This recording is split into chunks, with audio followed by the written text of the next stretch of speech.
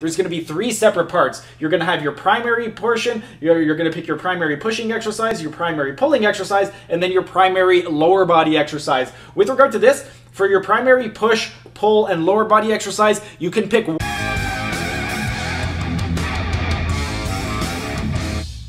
Hey everyone, thanks for tuning in. Steven here with Team Euphoric, and today I'm going to be sharing with you guys an exercise routine to help you lose fat, build muscle, and increase strength, and it's going to be the 4-8-12 method. The 4-8-12 method is a method that I came up with, and it's a modification of Chares Poliquin's 6-12-25 method that I demonstrated for you guys a few weeks ago. If you missed it, I'm going to include a link right up over here to the 6-12-25 method. But with regard to the 4-8-12 method, before we get on with the breakdown, a couple of disclaimers. Number one, you need to make sure that your diet is on point. You can't expect optimal results with a suboptimal diet. Second thing worth noting is if you want to maximize strength and hypertrophy gains, you need to make sure that you're following progressive overload. What I mean by that is every single workout, if you were able to complete all of the sets and all of the repetitions using proper form, then the following workout, you want to go up in weight. It doesn't matter how hard you were struggling on that final repetition. If you were able to complete it using proper form, then the following workout, go up in weight. And now we're going to get into the breakdown of the routine. But first, real quick, like the video and comment down in the comment sections. It would really help me out and help out with the algorithm. And if you're either new to the channel or haven't subscribed yet, be sure to subscribe to the channel and hit the notification bell so you don't miss out on any of the content. And now we're going to get into the breakdown of the routine.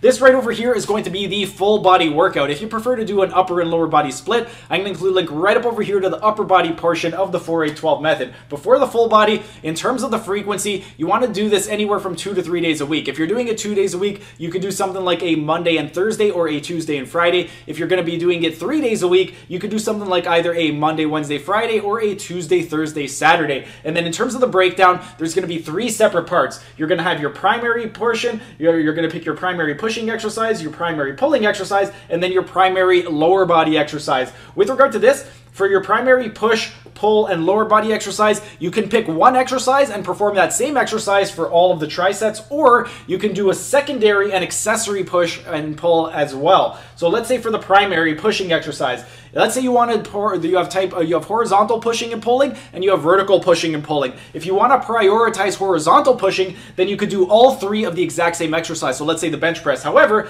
if you want to emphasize different things like the shoulders as well, then you could pick something like a vertical push. So you would pick horizontal push for your primary exercise if you want to prioritize horizontal pushing. For your secondary push, you could pick a vertical pushing exercise, and then for your accessory push, you could do an isolation exercise like an external rotation or something like a tricep extension. For the pulling, let's say you want to prioritize horizontal pulling. You could do all horizontal pulling and pick one exercise and do all three, or if you want to emphasize different areas, you could do a horizontal pull for your first exercise. For your secondary pulling exercise, you could do a vertical pull, and then for your accessory pull, you could do something like a bicep curl. And then for the squat, for the lower body portion of the workout, you're going to pick a primary lower body exercise. That's going to be either a squat, a bending / hip hinging exercise, or a lunging exercise. Hip hinging is anything that involves hinging of the hips, so something like a deadlift pattern, good morning, kettlebell swing, one of those types of exercises. However, if you want to mix and match, then you could do the same thing. So your primary exercise, you could do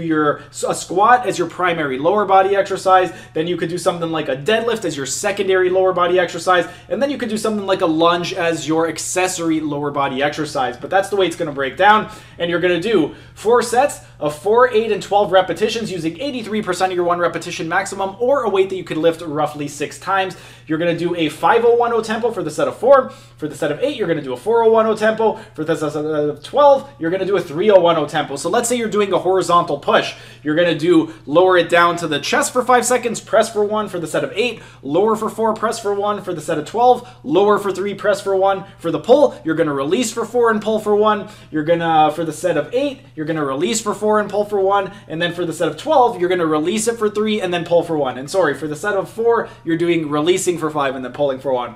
Then, let's say you're picking a squatting exercise. You're going to squat down for 5, come up for 1. You're going to squat down for 4 on the set of 8, come up for 1. For the set of 12, squat down for 3 and come up for 1. For the deadlift, you're going down for 5, up for 1, down for 4, up for 1, down for 3, up for 1. If you're picking something like a lunging exercise, you're lunging forward for 5, coming back for 1, lunging forward for 4, coming back for 1, lunging forward for 3 and coming back for 1. And then in terms of the rest, you're going to rest for 10 seconds in between the sets of 4, 8, and 12. And then after the 12, you're going to rest for 180 seconds. So let me clarify it a little bit more.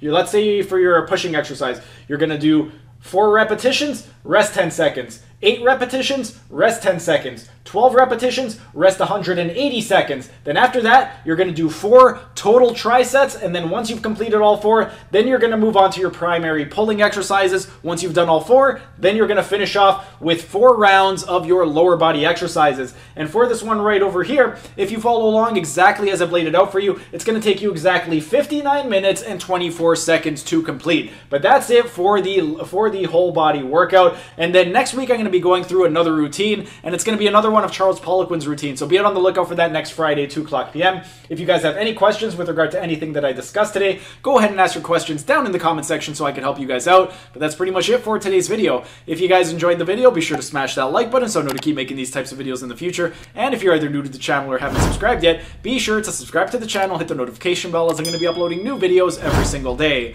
That's it for today's video. Thanks for tuning in, and I will see you again tomorrow.